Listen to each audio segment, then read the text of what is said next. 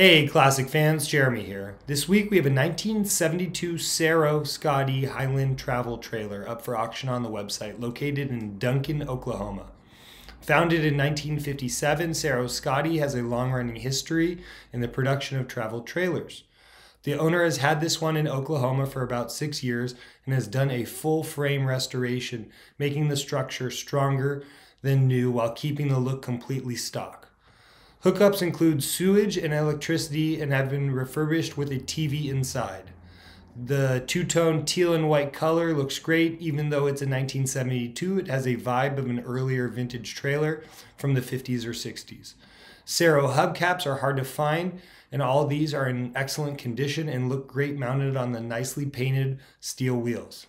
Inside, it's very cozy with everything you need, including a kitchenette, sink, stove, hot water heater, shower, bathroom, room heater, storage cabinets, and a new fridge.